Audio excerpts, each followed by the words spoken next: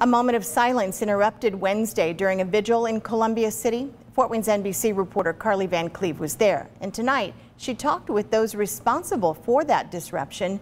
She's live at the Whitley County Courthouse for us. Hi, Carly.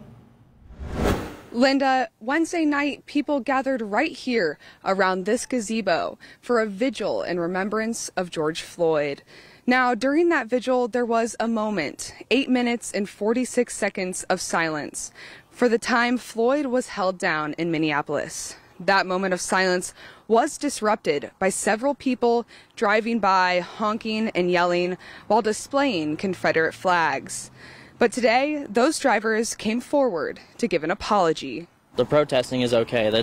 So far, it seems like it's made a difference, because after that incident, I've kind of changed my look, and I deeply want to apologize to everybody that I affected, and I take full responsibility for everything that I said and everything that happened. And each of them apologized, and I speak for myself. A white lady from Whitley County. I don't speak for people of color or anybody else who may have had other feelings.